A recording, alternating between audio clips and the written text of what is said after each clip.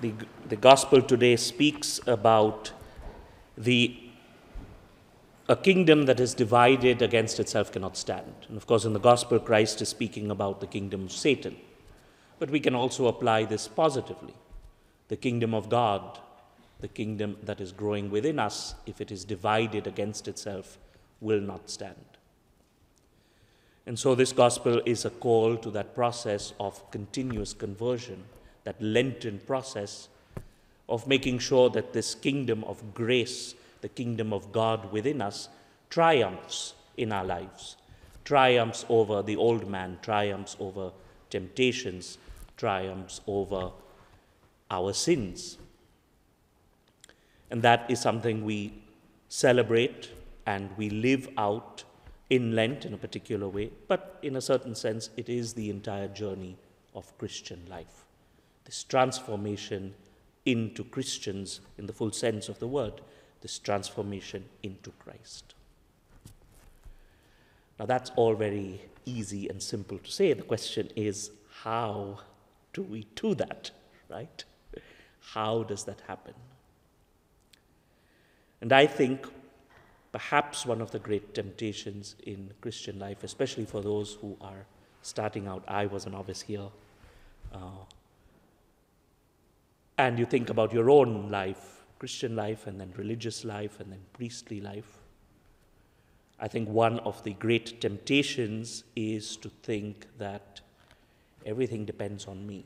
Now, of course, we won't say it that way, but we act as if everything depends on me, or almost everything depends on me.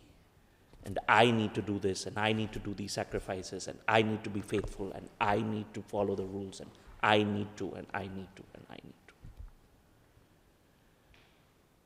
We're here before the great mystery of the combination of grace, God's freedom, God's action, and our freedom, human responsibility. And how do you combine these two? And throughout history, this is the great theological field that is littered with heresies, right? Because it's not easy to combine these two. And there is no great theological or dogmatic response to how to combine the two. And so I will tell you a story. I know that you are in classes with Father Patrick. It was all about story, and so inspired by his example, I will tell you a story. I met a priest once who had worked many years in Lebanon, and he told us this story. He told me this story. Lebanon, as you know, was a country that suffered a civil war for many years. And he was in his parish one day, and someone knocked at the door. He opened the door. There was this elderly, middle-aged to elderly lady, and she said, "Father, please go to this house." And she handed him a paper with an address, and she said, "Please go here because someone is dying and he needs last rites." And so the father took his bicycle and went to the place. It was an apartment building, and the apartment number was also listed on that piece of paper she gave him. And so he knocked on the door, and this fairly young man in his perhaps late 20s opened up and said, "Yes, Father, can I help you? I heard that someone is dying." He said, "No, I live alone here. There is no one who's dying." And so he said, "Well, this lady came to me, and here's the paper." He said, "Well, maybe she got the apartment number mixed up." So he said, "I'll help you." And they went together, knocking on every door in the apartment building. And they couldn't find anyone who was dying. Everyone, no one's here, and nothing. So then the man said, "Father, why don't you come in, have a cup of tea, and just rest after about half an hour knocking on people's doors."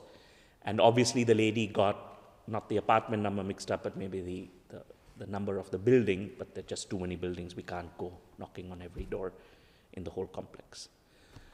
So they're having tea, they start talking, and the man starts to tell Father a little bit about his life, and he says, "I'm Catholic, and my mother was very pious, and she always took me to church, but then she died several years ago, and I've sort of fallen away from the faith." And he started telling the priest his life story.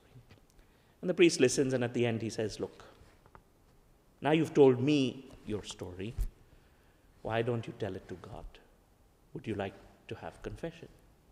And so the man says, yes, confession, absolution. The priest is leaving, stay in touch, come and help out in the parish, begin your Christian life again, etc., etc. He leaves the building, back on his bicycle, going back towards the parish, and the sirens sound for a bombing raid. And so he ducks into one of the closer buildings, goes down into the basement. There is the bombing. He comes out, and the building that he had been in had been bombed. And he goes with other people to try and find survivors, and they find the body of this young man who he had just been with, who had died in the bombing raid. And around this man's neck was a chain with a locket. And the priest opens the locket, and it was written there, "My dearest mother," and the picture of the lady who had come to the priest in the parish and knocked at the door. What does this mean? This means that this lady, either in purgatory or in heaven, was praying for her son, and God, knowing that it was the moment of death for this boy, allowed the mother to go and knock on the door and send the priest.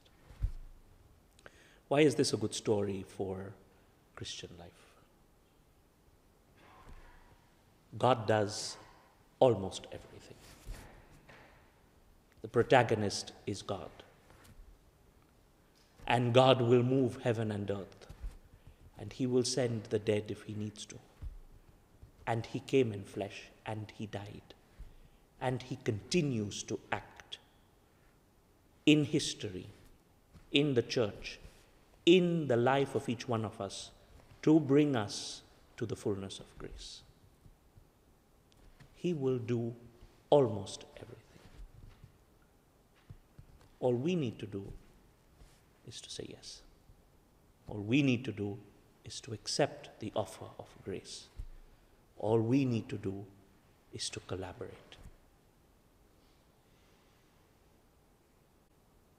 The man had to say yes to the offer of confession.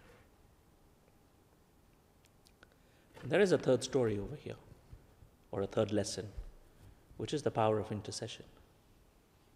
This woman praying for her son, like Monica praying for Augustine. Our Christian life is not just about building up the kingdom of God within us. It is about building up the kingdom of God in my brother. And by extension in the whole world, in the whole church, and then the whole world. Let us in this Lenten journey, and especially in this Eucharist, today when we receive Jesus in the Eucharist, open ourselves up to grace. Say yes. Pray for my brother. Pray for his journey. Pray for the church. Pray for the world. The Eucharist is the center of space and time. It is the center of history and the universe. And on this altar, every day, the salvation of the world is played out. And we are active participants in that mystery.